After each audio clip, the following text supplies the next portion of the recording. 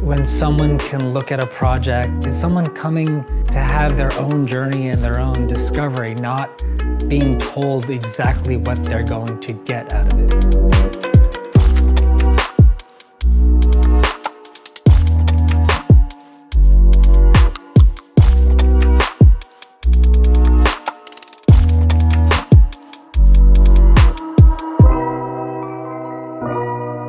There's more room for ambiguity. It's not just having to make the type really clear and big and bold. There are other ways you can still reach an audience.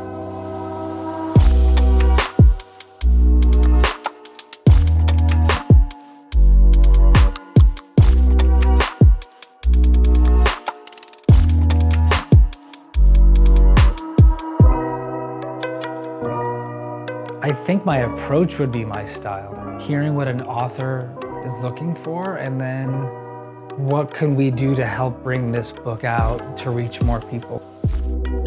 And more times than not, the ideas will come in a less guarded place instead of like, what am I gonna come up with? What am I gonna come up with? That's a pressure.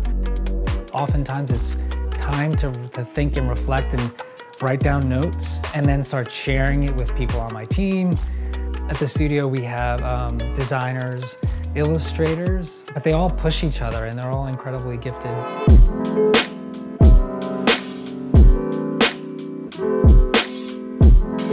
But time really ends up being the biggest tool, because in that time, it allows me to find what's not working, right? Because graphic design is problem solving.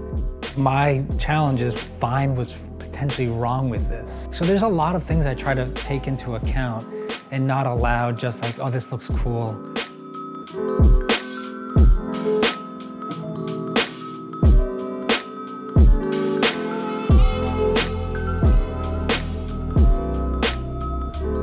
With Jay-Z and working on Decoded, that was an incredible experience where they love what we were doing. He was very supportive of the work and was very curious, incredibly curious about the process. So I didn't take that lightly. I take that as confidence. I think for any creative, you have to have an inherent interest. You have to be able to relate. I think above all, stay hungry and stay curious, and don't be afraid to pivot away. If you're going to pursue a life as a creative, you have to embrace that it's going to be a roller coaster ride.